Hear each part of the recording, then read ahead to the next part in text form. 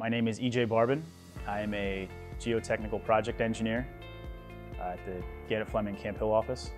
I was always one of those kids that played in the Sandbox and that played with Legos growing up, and I just like to create things, so designing and building stuff, it seemed right up my alley.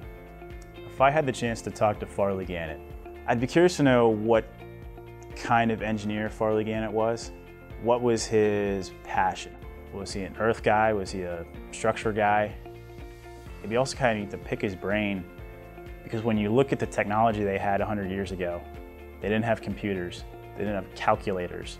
Everything was done by hand. Like the dams that I'm working on, Elmhurst Dam up in Scranton, that's all cut stone. It's fascinating sometimes how they were able to build structures back then. So I just think it'd be kind of cool to compare the two eras with them.